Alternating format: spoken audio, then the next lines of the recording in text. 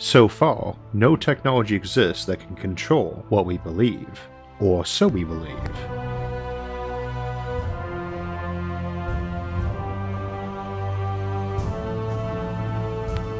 So our topic today is brainwashing and mind control, and we're going to look at some of the technologies that might be used for it, or to defend against it, but we'll also be looking at some of the implications this might have on civilizations far away in space and time.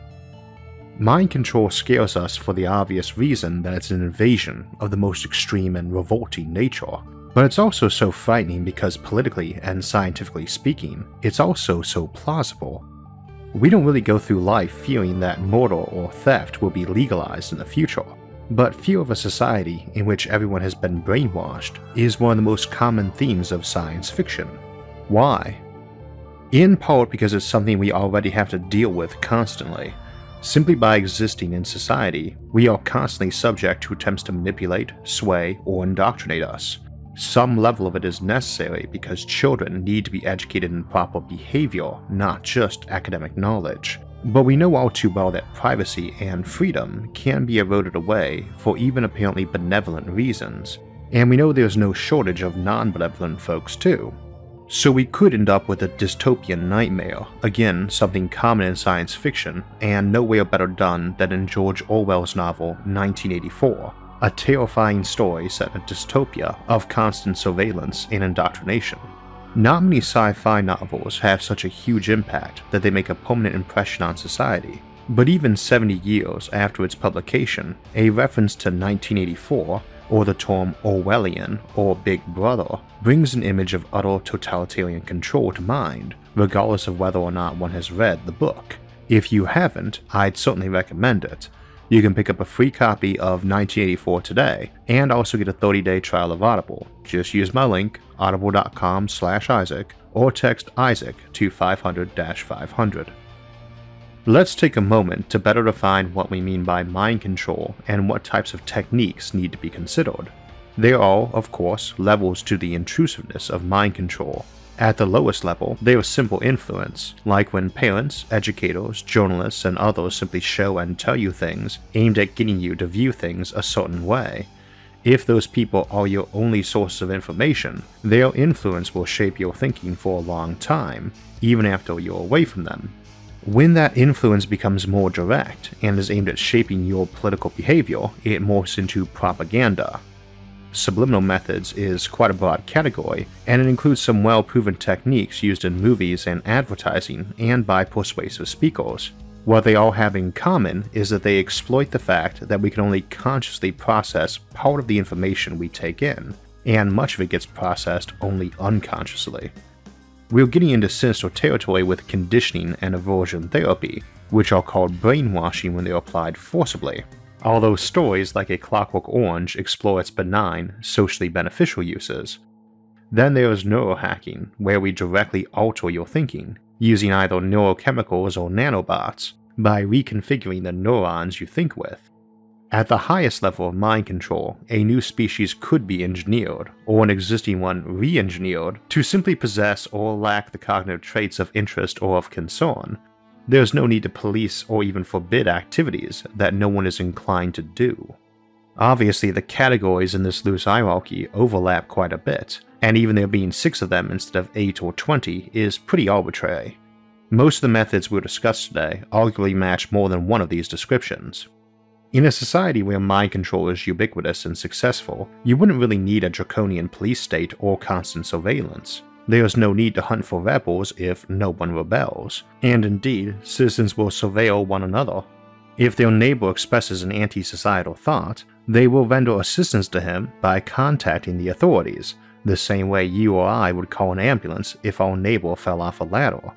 It's not betrayal, and they're not choosing loyalty to the state over their friendship with him. They're doing him a favor, and he'll thank them sincerely when he gets home from his brain-scrubbing session. After all, who doesn't want a nice, squeaky clean brain? Not a very dystopian civilization on the surface. In fact, the really disturbing thing is that it might appear incredibly utopian. It's likely everyone would be brainwashed, even if only for things as simple as conditioning to keep them from injuring anyone except in desperate self-defense, and to be courteous and not to steal, behaviors we already do our best to indoctrinate people into. If everyone has that, even the supreme dictator, it's hard to call that an evil empire. Of course, the idea is usually that the folks in charge are exempt from the conditioning and use it to enslave everyone else. Even for the other case though, where it is everyone without exception, the notion makes me rather queasy, and I doubt I'm in a minority there. We have a term here for such civilizations, which is post-discontent civilization, in contrast to a post-scarcity civilization. This is a fairly hazy borderline, much like brainwashing and indoctrination versus conditioning children to act civilized, but the simple example would be as follows. In a post-scarcity civilization, people can get almost anything they want without much trouble and have a lot of luxuries. In a post-discontent society, everybody has been made very content with what they have, which may be virtually nothing. You probably indoctrinate your kids in a post-scarcity civilization to avoid excess too, like wanting their very own planet. They might still want one but feel embarrassed to pursue that request or tell people about it. For instance, while in a post-discontent civilization, they might work 16-hour shifts every day while coming home to a filthy, run-down hovel, and be entirely blissful about that. This is the concept that truly terrifies us. It goes beyond even feeling that it's better to die on your feet than live on your knees. It's the notion that you could be turned into a drone who is entirely happy with that existence. That you could be totally oppressed and overjoyed about it. This is doubly problematic because we are aware of people for whom this is already true, particularly for mild forms of it, and because it comes up often with artificial intelligence too. One of the most common proposals for dealing with intelligent machines is to make them so that they love their work, and that's one of those thin ice areas. On the one hand, it's certainly kinder to make an intelligent vacuum that loves cleaning floors than one that hates it, but on the other, if we were raising kids to enjoy being floor cleaners, I think most of us would be pretty aghast at that. The analogy might be a bit iffy though. First, there's no reason to make a sentient vacuum cleaner, and we do not react the same to being told a kid was raised to love being a doctor or astronomer. Second, there is also that line between compulsory and encouragement, and the motivation for it. A lot of parents have some dreams in mind for their kids, but they are rarely compulsory and typically done for that kid's benefit, or perceived benefit anyway. Our objections tend to come when it feels like they went beyond encouragement, or wasn't really about the child's best interest. A lot of us end up following those parental dreams and loving it. I can't even write my own name down without being reminded I do, but that doesn't mean we are compelled to do it, or that the motivations for that encouragement were bad. In a wider context, picking your kid's profession has been more the rule than the exception historically. Of course, there's a reason why we disapprove of that nowadays. It's one of the reasons I tend to dislike the notion of creating artificial intelligence with preset motivations we picked with our own best interest in mind, not its own. I think there is a genuine difference between creating an AI to be a happy vacuum cleaner and building a bunch meant to pilot probes off to space, who are encouraged to want to do that, but still given a choice. And a real choice too, not, you don't have to pilot the probe, but if you say no, you'll be scrapped or used to run a sewage treatment plant. Fundamentally, you just avoid building something with any more intelligence than it needs, and thus avoid much of the problem, as being built to a task that requires intelligence and judgment, than being built for the purpose of passing butter and for some reason being given sentience for this task. What is my purpose? You pass butter. Oh my god. Yeah, welcome to the club, pal. I think you need informed consent and enough leeway in the encouragement that alternatives are both available and attractive. Using that probe example, let's say we raised a bunch of artificial intelligences to run probes to other worlds. One reason to do that might be because you want to be sure that if they get out into deep space, far from supervision, they don't go off the rails and decide to exterminate some alien planet or park in a solar system and start manufacturing warships to come back and conquer Earth. You have guidelines for what you want them to do and not do while they're out far from Earth, but you want them smart so they can make good decisions and have some flexibility to pick those and carry them out. In such a case, Being absolutely certain they will not break one of those key rules is not only preferable, but arguably the best moral action. Let's humanize it though. Say we were launching a manned ship instead with a crew. Not folks we raised from birth or anything, regular astronauts who entered the program voluntarily and enthusiastically. But we tell them the final step is they have to submit to indoctrination to follow certain guidelines. Very extreme indoctrination, essentially unbreakable. Not weird or secret guidelines either, ones they've been told about during the entire program. They don't have to submit to the indoctrination, but they don't get on that ship if they don't. No other coercion. They might get picked for another program, they can leave for a new career, they won't be blackballed or mocked for refusing, but no indoctrination, no voyage. We've decided we simply can't risk sending out explorers who might, however unlikely, decide that the planet they found out there with life on it should be conquered, sterilized, or even visited. And we need to be sure of them because when they are light years away, we have no way of enforcing that policy. Tricky ethical case, because it was all voluntary. They knew what the rules and guidelines for the mission were from day one and agreed to follow them. And a "don't you trust me" defense isn't exactly reasonable, because it's not them arriving at that alien planet, it's them spending a big chunk of their life in stressful traveling conditions and isolation before arriving there. If I send a bunch of colonists off for a 40-year journey to colonize Alpha Centauri, but with the caveat that if they find so much as a microbe on that planet, they ought to scrap that plan, I'm going to have my doubts about if they'll stick to that. This is the problem. We know the mind is programmable, at least to some extent, and we know we'll get better at it, and we know there are some very good reasons to employ it. Ethically, I would much rather tell a kleptomaniac that they could just be brainwashed into not wanting to steal anymore and go home tomorrow than stick them in a cage for a year, an expensive cage too. And so long as they've been given a choice, and both choices are reasonable, I don't see the problem. A coercive ultimatum, like telling them it would be life in prison or brainwashing, is different, and so is an unreasonable option, like being brainwashed above and beyond the negative behavior, so they couldn't lie or do anything selfish anymore. He stole, and so his option is to take the usual and reasonable punishment, or have that specific bit of him adjusted so he won't repeat that behavior. It's difficult to argue his treatment is unethical in such a case.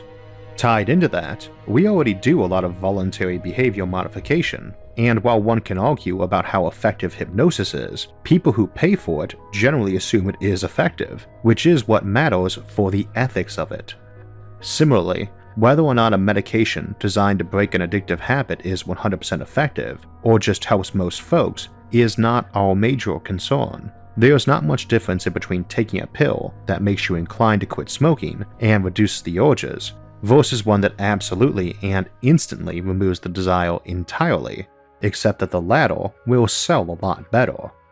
The ethical issue there is if them taking it was voluntary, and if it was full and informed consent. They knew what it did, and all of what it did, including side effects. No secret additional effect of making you ultra loyal to the regime, too. Some folks might want to outlaw that, or at least control it. Prescription only, or only administered by a doctor so someone couldn't slip it to someone else, but there would certainly be a big market for such voluntary mind control. Most of us would still regard such scenarios warily, but wouldn't call that brainwashing. The effect was reasonable, and they chose to do it. There was no coercion involved, or at least no unreasonable coercion for the prisoner example.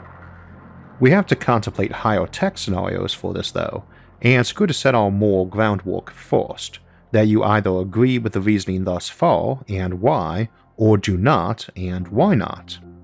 Giving someone a scientifically formulated aphrodisiac and giving them some love potion brewed up by a medieval witch or alchemist is identical ethically if the person administering them believes both work.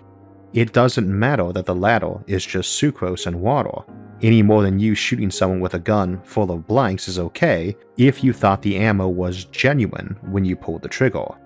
That's important to keep in mind because, for instance, right now we invest a lot of money into marketing and advertising, and that includes research to make it more effective, which is blatantly an attempt to influence your behavior and mind.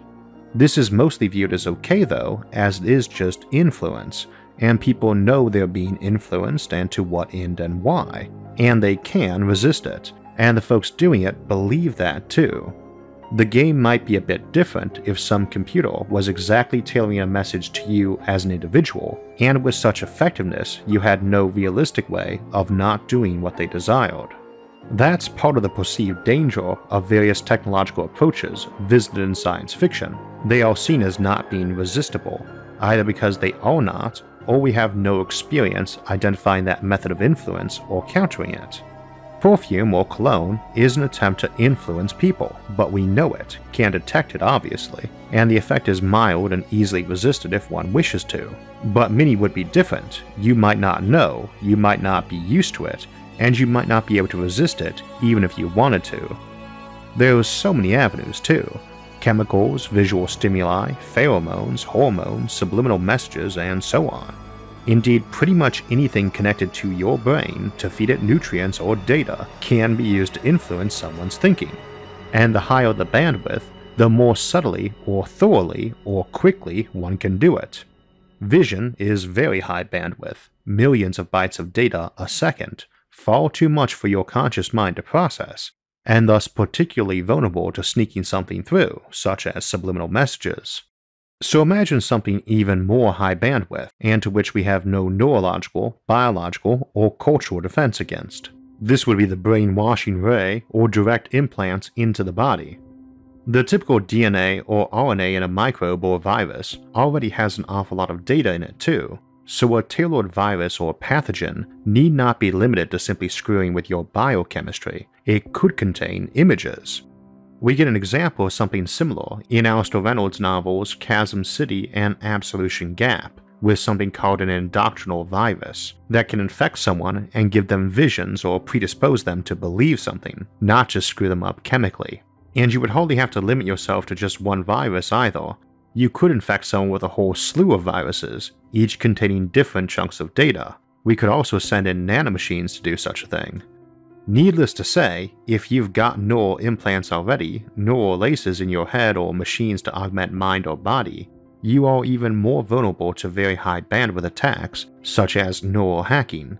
And your brain is quite susceptible to electromagnetism, so while the brain-controlling rays or fields of classic sci-fi are rather naive about the implied complexity, it is probably possible. We do want to be careful though, because these new methods aren't necessarily any more dangerous than existing ones, except in being unfamiliar and more sophisticated. We can get familiar with them, and our defenses can be sophisticated too. We've been dealing with fields of mind-controlling drugs or devices for generations, and with computer viruses for decades, and while those are legitimate concerns, nobody's brainwashed everyone or hacked everyone's computers so far. Defense has been slow to improve, but has kept up. It's likely to be a big market in the future though. You buy things to enhance the mind or improve it, hardware or software, and you buy things to protect the mind, and people will tend to avoid a lot of new technology till it's been tested and out there working for a while. You might want the newest and best brain-enhancing devices, but hesitate because of cost and unknown risks. You don't want the buggy or vulnerable new stuff, or to be offline waiting for a patch. Beyond that, we have the concern of something radically new getting in before we can defend against it, or something developed and deployed in secret by some shadowy group, but we're mostly worried about the slippery slope of good intentions. That's a very legitimate concern, and the scariest part about it is that technology is dangerous, and brainwashing is actually one of the best defenses against dangerous tech. As an example, one of our big concerns is someone might develop a way to make nanotech or 3D printers or replicators that can make just about anything from a blueprint, so someone could make a doomsday device or supervirus in their basement. Any crazy single lunatic could wreak havoc on us or even destroy us all, just one lone wolf. If a shadowy group or totalitarian government controlling us is a threat, at least it's usually assumed to be somewhat sane, just villainous. We've no shortage of individuals who are crazy, and the idea that any one of them might kill us all could drive a society to want to limit such technologies. The alternative to such limits on tech is limits on minds instead.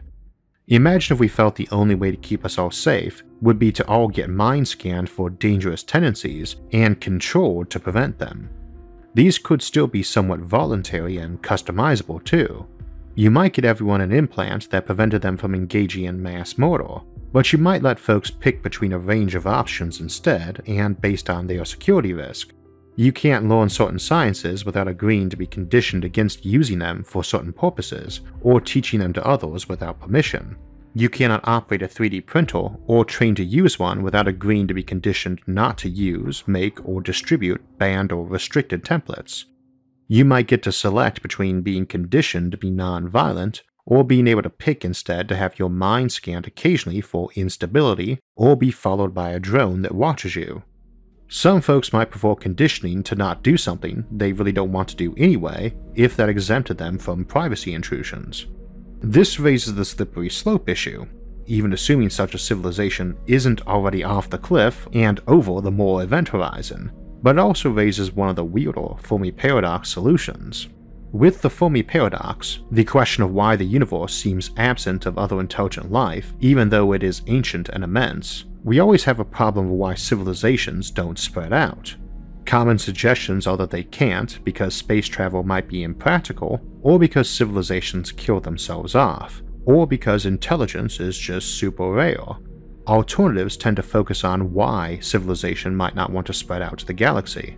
A point I once raised in discussing this is that it doesn't matter if most people in a civilization don't want to colonize the galaxy, because some of them probably will, and if it is practical to do so, then it only takes a handful of people in a civilization, any civilization, to colonize the whole galaxy.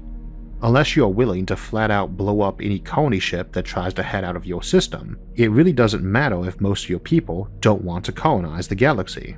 But if your civilization feels that limited mind control is the only way to keep everyone safe, colonization could get to be rather dangerous to you.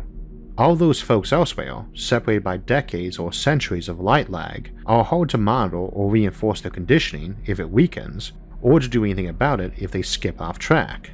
Remember, this could be a real danger too. It's possible just one person could make a doomsday device you can't defend against, and such a thing could be manufactured at Alpha Centauri and sent back to Earth too. One colonist breaking their conditioning might be able to walk over to the colony's 3D printer and a minute later have a device that lets them take over their whole colony and send back a genocidal armada to Earth and all its colonies too. Alternatively, a solar system is a big place, and we've seen how many people you can put in one and how long you can extend the lifetime of a sun or protect yourself from natural threats. You might feel that is more than enough and more than safe enough. And if such technologies exist, they mess with our exclusivity issue with the Fermi paradox. We often toss out Fermi paradox solutions, not because it's improbable a civilization might do something, but because it's improbable every civilization would. Space travel wouldn't seem exclusively limited to peace-loving aliens who dislike meeting primitive cultures, or don't like to interfere with them, so solutions reliant on aliens staying away from Earth out of disinterest or principled non-interference don't work well, even though many would probably do one or both. However, if technologies exist which are ultra-dangerous and can be easily created by any one person, that's a threat every civilization would have to deal with, and not many solutions come to mind. Indeed, that would seem like your options are extinction or mind control, though I would imagine, or at least hope, that there were some alternatives. If there were not, you might easily have a universe that was full of nothing but isolated mind-controlled worlds as islands in a vaster sea of empty or dead ones. Nobody expands out much for safety, and nobody talks much because there's not much to gain from doing so. It does enhance risk, including the risk that another civilization might think your safety controls weren't good enough and come by to enhance it with better mind control of their own, or just wipe you out. The potential gain, new technologies and new ideas, new science or art or philosophies, what we tend to view as the big boon of meeting a new civilization, is probably not very attractive to them, since those could rock their very fragile boat. I don't think this scenario is too likely. Indeed, I tend to suspect that we will constantly be improving all of our countermeasures for dangerous new technology right along with that new technology. but it drives home the point that mind-controlling technology is potentially very seductive even to civilizations that are pretty benevolent and free of corruption, even ignoring how easy it is to slide into a totalitarian police state, or ironically even worse, a totalitarian state that doesn't need police anymore. It's a really scary thought, and for that reason one popular in fiction. From films like Clockwork Orange to books like Lowry's The Giver or Huxley's Brave New World, or sci-fi episodes like Star Trek The Next Generation's Chains of Command, or Blake 7, we see a lot of authoritarian dystopias that use such methods, and often arising from good intentions. The big brother of all these fictional works, though, the one that inspires so many others, and terms we regularly use nowadays like Big Brother, is George Orwell's 1984, and it really paints a portrait of how you don't even need sophisticated technology or a contrived plot for how the grim, authoritarian, essentially invincible police state can arise. I also find it rather grimly amusing that the book has often been banned in various times and places as subversive or corrupting. A very influential work, as mentioned, and one adapted to film or TV quite a few times, often quite well too, though as usual, the book is better. If you haven't read it, I certainly recommend doing so, and you can pick up a free copy of 1984 today. Just use my link in the episode's description, audible.com/Isaac, or text Isaac to 500-500 to get a free book and a 30-day free trial, and that book is yours to keep whether you stay on with Audible or not. So a pretty grim topic today, but an important one. Next week we'll be looking at something rather more upbeat, as we start off the Earth 2.0 series by looking at seasteading and making artificial islands, and we'll move on a couple weeks later to explore deeper seas with colonizing the oceans. Before that though, we'll return to the Generation Ship series to contemplate how you would keep a culture strong and stable on such a ship over the many millennia it might need to exist to achieve its mission, and just how long such a ship could be deployed in arc of a million years. As a last note, we've talked occasionally of doing an end-of-the-month live stream for Q&A, and we'll be doing our first one this upcoming Sunday, September 30th at 2 p.m. Eastern, 1800 UTC. We'll continue doing a monthly live stream after that, though we'll figure out the time, dates, and show format as we go. For this first time though, it will be this Sunday afternoon, and I hope to see you then. For alerts when those and other episodes come out, make sure to subscribe to the channel and hit the notifications bell. And if you enjoyed this episode, please hit the like button and share it with others. Until next time, thanks for watching and have a great week.